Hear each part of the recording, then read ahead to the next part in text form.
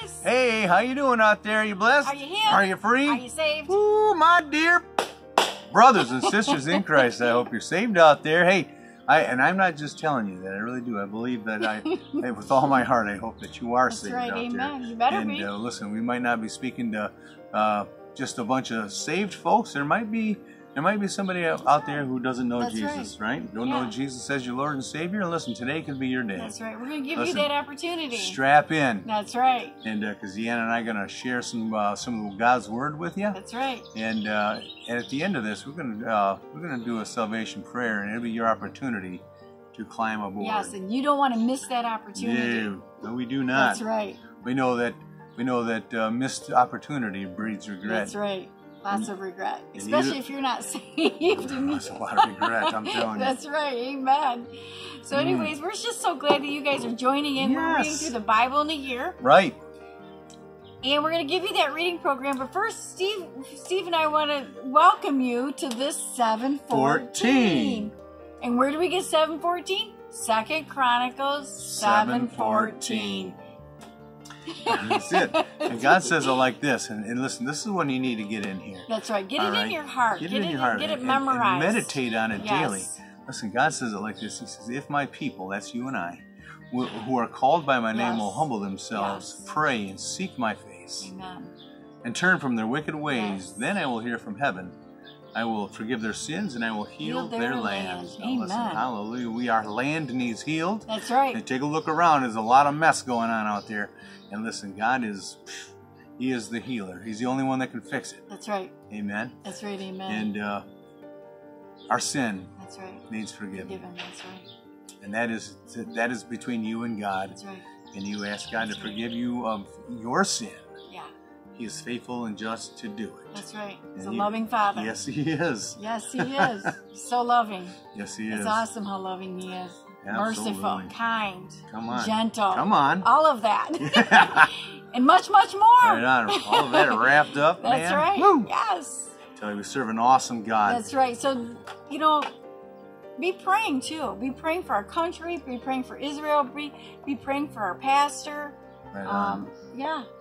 God, that's communication between you and God, is to get in on your face. Get into that prayer. Get in that prayer time. Seek His face. Read His Word. Get it in you. Right on. I can hear you out there, so I don't have time to pray. Yes, yeah, you do. You got time. You got time to read. And if not, then you know what? Tune in with us. We'll help you walk through that daily. Amen. Monday through Friday, Steve and I are here. We will help you walk it. Right on. Through the Word. Right on. So today's reading program is Jonah chapter 3 and chapter 4, Isaiah 6, and Proverbs 31. And so today we are going to speak or expound a little bit on Jonah chapter 4, verses 1 through 4. And I think, did you want me to read that? Or no, you got it? I got it right here. I do. I got the reading. Okay. I wanted to give you a little background. If you don't know the story, Jonah was sent to Nineveh, right? By God. By God, a place where he didn't want to go. That's right.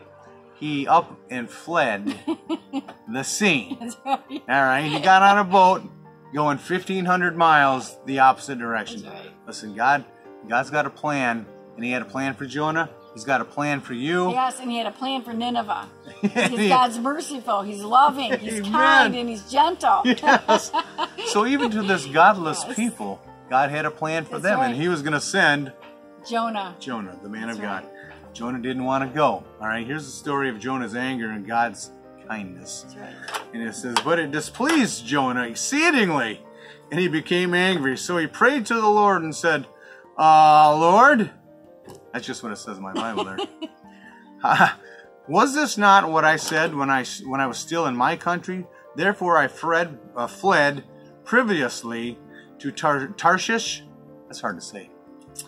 For I know that you are a gracious and merciful God, slow to anger, and abundant in loving kindness, one who relents from doing harm. You know, God doesn't want to harm anyone. He wants relationship with people. That's right. Isn't that the truth, Deanna? Yeah, amen. So therefore, O Lord, please take my life from me, for it is better for me to die than to live. Then the Lord said, it is right for you to be angry. Right. That's right. Yeah. So here we are. Jonah's the story of Jonah. He didn't want to go to Nineveh. God sent him to Nineveh. He didn't want to go. But God chose him anyways. Oh, yeah. And he got him there. That's right. And in the belly of a fish. There. That's right.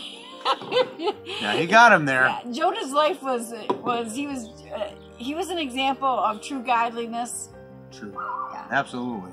Yeah. One who God trusted. Yes. Yep. Right? Amen. That's right. He did have a heart of submission, obedience, humility, and mercy.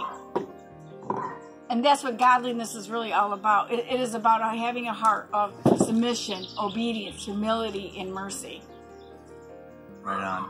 And Jonah kind of lacked in mercy. Well, he might have lacked in that mercy, Deanna, right? He didn't want. Well, we already told you he didn't want to go because he knew the power of God's word. He there knew it is. that the power of God's word would transform the people there, and he didn't want them experiencing God's forgiveness.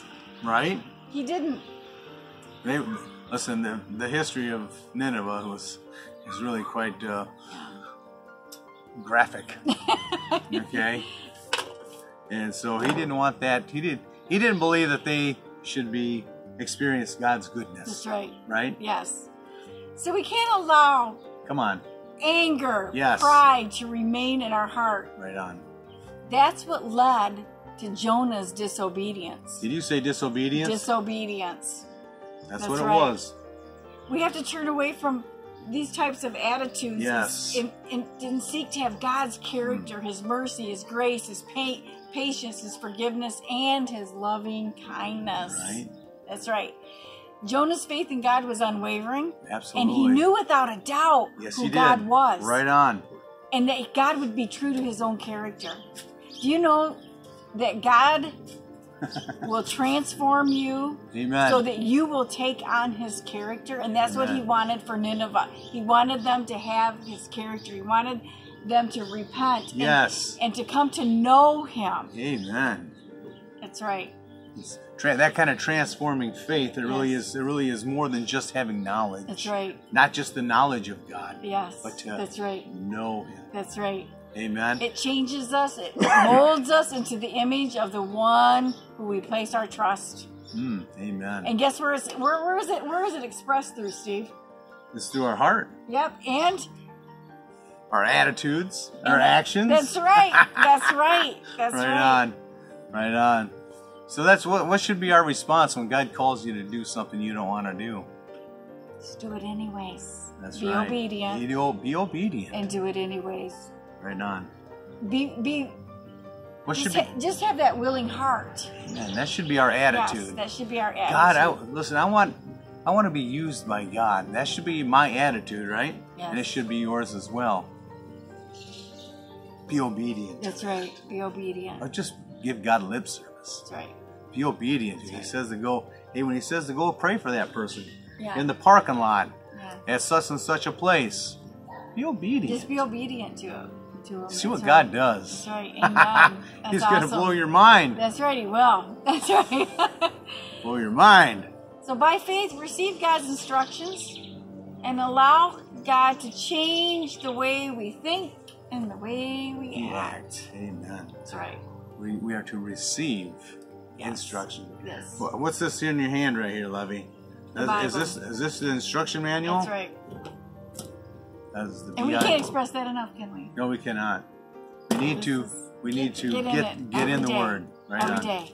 Amen. Every day. Amen. That's right. Lord. Amen. You know what I think? Watch your walk just deepen with Him. Amen. You know, as you get into His Word and you seek in His face and you're praying. Right on. You know what I love about God? He gave us His only begotten Son. Yeah. That's right. That whosoever shall believe in Him shall Amen. not perish, but That's have right. everlasting life. Just find that in John 3:16. If you want Him today, if you want to receive Him, come on. Here's your opportunity. This is your opportunity. Could be your day. And listen, if you're ready, listen. Just say, I'm ready. I'm ready. Listen, because this is such a serious thing. Yes. Such a serious decision. God doesn't want your lip service. He doesn't want a half-hearted prayer. Right. He wants all of you. That's right. Amen. And He's given His all for you. That's right. So if you're ready, just repeat after me and say, Father God, Father God, I come to you now. I come to you now. I need Jesus. I need Jesus to come into my heart. to come into my heart. To be my Savior. To be my Savior. I believe. I believe. In my heart. In my heart. Jesus died for me. Jesus died for me. And I believe. And I believe. That he rose from the dead. That he rose from the dead. So that I could have eternal life. So that I could have eternal life. With him in heaven. With him in heaven. Thank you. Thank you. For saving me. For saving me.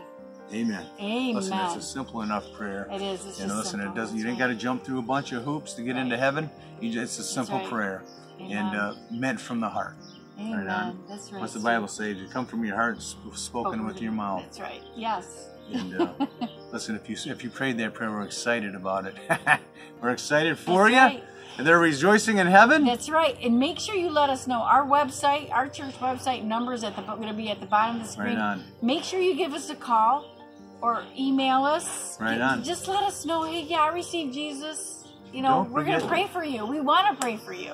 The subscribe button. Yeah. Hit that button. Absolutely. Right. Listen, if you're looking for a church, we know a good one. That's right. RezLife Church, St. Louis, Michigan, right there at 714 South Main Street in St. Louis, Michigan. I'm telling you, it's an awesome church with an awesome pastor, with an awesome message for you and for everyone who attends there. Listen, you're going to feel the love of God, and you're going to feel you're going to feel His presence. God's presence in that place. Amen. That's right. So listen. Amen. That's right. That all being said, we hope to see you there. Yeah, we do. We hope to hear from you. Absolutely. Yeah. See you there. Hear from you. So, Father God, in the name of Jesus, I thank God for each person listening today. Father God, that they do have a heart of obedience. Father God, that they would obey your word. Yes. That they would seek you out, Father God. Yes, God. That they would humble themselves and repent. Yes. Turn from their wicked ways, Father God. I pray that each person today receive this word. Yes. Not run from it. Yes. But receive it in the name of Jesus. Amen. Amen. Amen. We love you. Yes, we do. We call you blessed. Yes. In the name of Jesus. And we'll see you Monday morning. Make sure you come back and get with Steve and I. Right on. We're excited. We want you with us. Yes, we do. Okay. Peace.